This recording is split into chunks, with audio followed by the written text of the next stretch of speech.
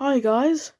Well, today I have a real World War II, I was about to say German, British helmet with an original liner in it, which is really nice.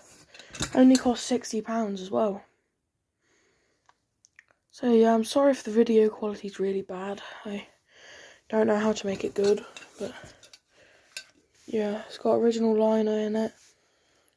On the strap it says, either says Ragey or Raby, AH.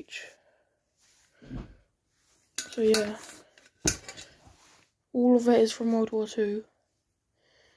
So yeah, and if you have any tips on editing or something to help me edit my videos, because I'm not really sure how to do it and they all turn out really bad.